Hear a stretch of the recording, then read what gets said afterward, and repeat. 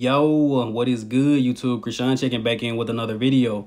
In the first update of the day, we have a recent physique update from our current reigning Classic Physique Olympia champion, Chris Bumstead. And these are the best updates I've seen of Chris this prep. Now, as you guys know, he stopped working with Ian Valliere a few weeks ago. Ian has been 7th place in the world for the past 2 years, and really hard for him to focus on moving up while having to coach an Olympia champion. So Chris Bumstead is now working with Honey Rambod. And the first thing I noticed about this update was just the roundness and almost the 3D look of Chris Bumstead. I've never seen Chris look like this before, but granted, this could have been after an arm day. It also seems like Chris Bumstead has slightly changed his side chest execution, and it looks a lot better. Initially, I already had Chris winning the title, but after seeing this update, it is going to be very hard for anyone to knock off Chris Bumstead. This side chest looks better than ever, and Chris looks like he's going to come in improved. Now, switching over to Samson Dauda, we have a recent update from him. Now, on a recent podcast, Milo Sarchev, who is his coach, actually said Samson wanted to hop into the Big Man Weekend, which is the same show that Brett Wilkin is doing. But Milos advised against it, said everyone is waiting on you at the Olympia, so just reveal the physique at the O. But Samson does stay driving distance away from Spain, so I think it's a possibility he may hop into that show. A very small possibility. But Samson is looking pretty good right now. I'm expecting him to be one of the biggest newcomers at this year's Olympia. Between him, Andrew Jack, and Derek Lunsford, I have a feeling Samson Dauda may show out the best. Now, switching over to James Hollingshead, this is a recent update from him. And is it just me, or does James look a little bit smaller in the upper body, especially throughout the traps and the dips? As you guys know, going into last year's Mr. Olympia, James Hollingshead did overdiet. And honestly, what I'm seeing right now, it looks to me like James is more than just flat. But you guys let me know in the comment section below what you think about this. I'm still excited to see him at this year's Olympia. He's definitely going to come in condition. But I just don't want James to run into the same issue of last year, which was pushing the conditioning too far. Now, switching over to Rafael Brandão, we have a recent update from him. Rafa has truly added some size this offseason. Still needs a little bit more lead in that front double bicep. And this video was actually put up by his coach, Chris the Technician Aceto. And everyone has been saying Rafa needs more size to be competitive, and he has done just that. But will this be enough to be competitive for a top 10 spot, top 12? This year's Olympia is going to be very, very stacked. But I can tell you guys right now, this is the best I've ever seen Rafael Brandão look. Take a look at this rear leg spread. This was one of his worst poses. I don't know what Rafa has been doing with the back training, but it's definitely working.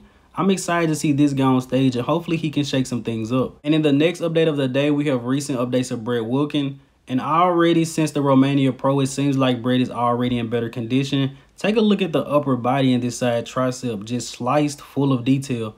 I think Brett is probably going to earn a qualification for next year's Olympia at the Big Man Weekend. He may be even better than what he was at Romania. But I believe Brett is about 5'9", around the same height as Ian. And Brett is probably around 240, Ian around 270. So Brett is going to have to put on some significant size, I think, to be truly competitive.